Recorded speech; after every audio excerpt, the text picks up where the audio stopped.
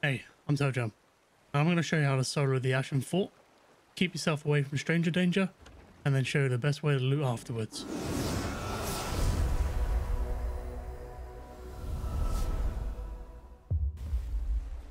What is the Ashen Fort? The Ashen Fort's like the original fort, but with a red skull cloud, and it's likely something to do with the upcoming update. I often solo this over on my Twitch channel, link below. The original fort used to have 10 waves. You'd kill a captain, and that'd give you a fort key, and you could get all the loot out of the vault. The Ashen Fort is the same, but with 2 additional waves. Additional wave 1 has a guardian and a keymaster, and the final wave is essentially a clone of Grey Marrow from one of the Tall Tales, just has a different name, but the same abilities. Once you've located the fort, which can be found by just finding a big red skull cloud in the sky, you need to approach the fort. When you get near it, you're going to get the same fort music that you got from the original fort, and if you've never heard it before, it's quite distinct, so you can't miss it. Approaching the fort can be done in different ways. There are definitely blind spots on some of the forts, if not all of them, but me personally, I just approach it from whichever direction is quickest, and sail at it and deal with any consequences. With this kind of approach, the thing to do is not die. Don't worry about the damage being done to your ship, just land your ship in a position where 1 or 2 cannons max can reach your ship. Once the skeletons that have an angle on you have been dealt with, you can then repair your ship. Just be careful that some of the other skeletons that are walking around on the island don't walk to the cannons. I'm pretty sure that it's just the skeletons without the bandanas and without the coloured clothing on that will get on the cannons. Once you've made sure that no more cannons are firing at your ship, get your ship fixed and ready to sail off. To repair all the damage, check the mast, check the helm, and check the capstan. Then raise your sails and raise your anchor so that you're ready to go immediately if necessary. Once your ship is ready to go again, you need to check the local and distant area. The best way to do this is to fire yourself out of a cannon, because it will give you the best view around the area. If you do see something, pull out your compass and take note of the direction that you saw it, especially if you've seen a player ship, because you want to keep checking that direction more often. The skeletons you killed after you finished your approach will respawn if you die. So if you've stopped in front of a cannon and you die, make sure that when you respawn, that you make sure you kill those skeletons again. If you're perfectly out of range of all of the cannons and you see another ship approaching, one tactic that I like to use is I like to get myself killed in the game to respawn all the skeletons to give myself some more firepower and defense for when another ship turns up. Now that your ship is secure and ready to go, and you know what's going on around you, you're ready to take on the fort. But you're going to need to know what you're dealing with on the island so that you can prepare. You'll end up dealing with multiple waves of skeletons. Each will have a different strategy to take care of them, and each wave will consist of a different type of skeleton. What kinds of skeletons that will be in these waves is pretty random, but there's only 4 types of skeletons. There's regular skeletons, metal skeletons which require you to lead them through water or throw water on them. They have a high tolerance to sword attacks, but a low tolerance to firearms. Salad skeletons, which have a high tolerance to being shot, but a low tolerance to the sword. And shadow skeletons, which at nighttime cannot be damaged at all unless you raise your lantern to them or wait until it's daytime. The types of weapons that you'll deal with these skeletons will be melee or swords, firearms, or kegs. Sometimes a wave will spawn with just melee or just using swords. The best way to deal with this is to lunge them, reposition, and lunge again. Chances are you're going to knock them back, and the ones that you don't hit won't have time to hit you before you can move if you're quick enough. These will be by far the easiest to take care of, as long as they don't spawn as metal skeletons. But if they spawn as metal skeletons, your best bet now is to use fire or to stand up by an ammo crate and keep sniping them while throwing water on them. If this happens, this will probably be the wave that takes the longest for you to kill. If a wave has some firearms in, ideally you want to deal with the skeletons carrying the eye reaches first, then pistols, and then the blunderbuss. This is because the eye reach does more damage than the pistol, and you can keep away from the blunderbuss even though it does do a lot of damage. But if you're careful and you're mobile, you should be fine. Whilst you're moving away from the ones that have firearms, make sure you break line of sight with as many different skeletons as you can that can shoot you. This will reduce the damage coming in on you and it will make your life easier. Where possible, use your own ranged weapon to take out the ones that have ranged weapons until you get down to the ones that are just using their hands or just using swords. And then go back to the other strategy of sword lunging them. If there's only one or two that have firearms left within this wave, if you can get them together, you can stun lock them with your own sword. Sometimes though, some of the waves will spawn with almost 100% firearms.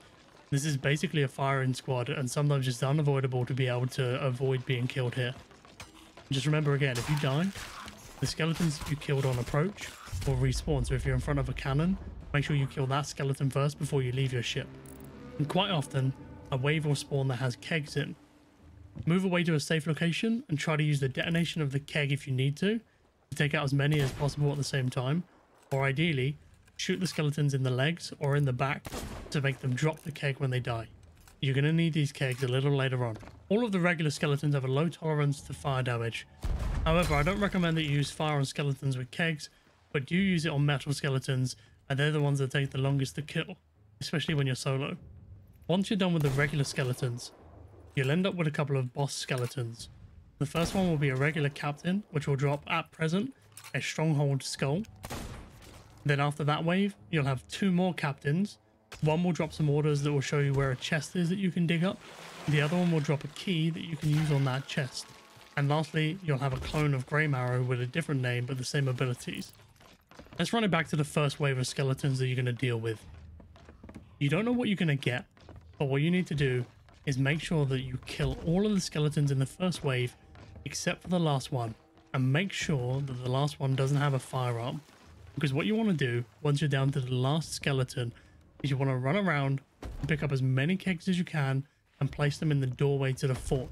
You're doing this because once you get to the finale, you're going to use this little gunpowder stash to blow up the final boss. I'm not 100% sure how many kegs it takes, but however many you can use will help you kill the skeleton a lot quicker. And when you're solo, doing stuff as quickly as possible is important. The reason why you place the kegs inside the doorway is because it's the most consistent place on a fort, that it makes the AI of the skeletons difficult to pass through without walking around the side. Some of the skeletons, for example, that are carrying firearms will take a wider arc to get a better angle at you because they don't need to get up close and hit you with a sword. Inside the entrance to the fort is very narrow, and it forces them into a bit of a choke point and a bottleneck. If any of the waves spawn with kegs, if possible, try and save the ones with kegs till last, or take them out early and then finish them off until you've only got one skeleton left, then move the kegs again.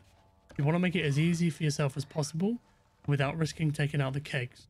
The remainder of the waves will be completely random, and you just deal with them with the strategies I give you above until you get to the final boss. The only difference is, with the lesser bosses before the final boss, is that they have slightly more HP. With these, you can use fire on these to help you kill them a bit quicker. You'll know you're on the final bosses because there'll be a unique horn that gets played, and the music will slightly change. The finale of the fort involves fighting a clone of Grey Marrow, which is one of the bosses from the Tall Tales. This clone has the same abilities. It can teleport, it can spawn more skeletons, and it can slap two chests together and make a big explosion and a knockback. The damage you take from this is entirely based on your distance from the clone of Grey Marrow. Try and be outside before the boss wave spawns. Then let the boss run to you. Once he gets to you, run past it, run inside, and take out the kegs. If you're a little bit worried about being swarmed by the other skeletons and you don't think you're going to get your shot off correctly, take out the rest of the wave of skeletons, or as many as you can and you feel comfortable with, then run inside. It'll make it a lot easier for you to shoot the keg and do as much damage to the final boss as possible. Then just use your sword on the final boss and take it out. It shouldn't take too long depending on how many kegs you had. If somebody knows how many kegs it takes to take out one of the fort final bosses, let me know in the comments below. Now that the final boss is dead, you'll have a vault key that you can use on the vault to get all of your loot. However, you want to go back to your ship or back to the highest point that you can use to look around at the horizon and see if there are any other player ships around that might cause you a problem. If there's nothing around, you want to move your ship as close to the fort as you possibly can and to the closest running point away from where your ship is, where you can then drop your loot on the island to be able to harpoon it away. It's much quicker than swimming each piece of loot over individually. Once you've done this, do another horizon check, then go and unlock the fort as long as it's safe, and start bringing this loot to the edge of the island.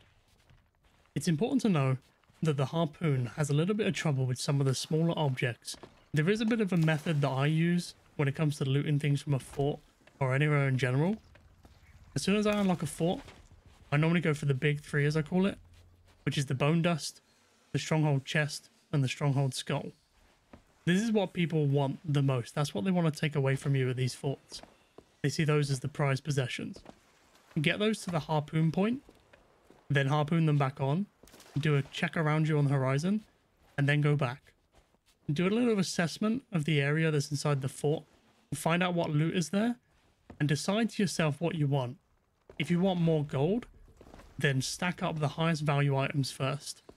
So your captain's chest, your villainous skulls, the red rubies, etc. Or, if you're like me, I normally prioritize the items that go towards commendations. So I'll stack those up first, because those have more value to me. I don't much care for gold in general, so that's what I go for. Decide which order you're going to do this in, and if there are any little chests around that you can put other items in, use these chests, because it makes it a lot quicker to get the smaller items around. And with the problem with being able to harpoon specific items, it makes it a lot easier. Before you leave, see if another event has spawned, another fort or another Ashen Fleet. This is important because another one won't spawn until someone triggers a Kraken, which means if you start sailing away, it's very likely that the Kraken is going to spawn on you and you're going to have to deal with that. If you are on a solo sloop though, it's relatively easy to kill. But you want to use this to your advantage, you want it to spawn on someone else. It's possible that somebody else within the area will get hunkered down by the Kraken, and this gives you a bit more of time to get away. When you're harpooning the loot off of wherever you've dropped it, and you're picking it up, just dump it anywhere you want on your ship. It's not important to organize it right now. In Sea of Thieves, you spend a long time sailing between places, and this is when you can organize where you put your loot. Once you get to this stage and you're sailing away, I recommend that you put the loot on the end of the bowsprit. This is because when you get to an outpost, you want to try and dock yourself with your bowsprit just over the dock, so that you can either run up to the end of the bowsprit, drop everything on the dock from there, or so that you can keep jumping between the dock and the bowsprit to pick up loot. Any time that you can spend not swimming in this situation will save you a lot of time. And when you're solo, this is when you're most vulnerable. And that's it. That's all I got for you. That's how you solo the fort as quickly as you possibly can. Right now, as of this video, doing forts is the quickest way to earn gold. So if you're grinding gold, this is for you. I've been ToejahM. I've been your temporary ship's captain. I'll see you later. You sure? I think I hit him. Well, he's still alive in there. You can give me some cover, I can put a grenade over the top. If you get... I can open it from here. Going over. Move. Oh, that's next to me! I know. Tell me you're not dead. Tell me you're not dead. Tell me you're not dead. You're dead, aren't you?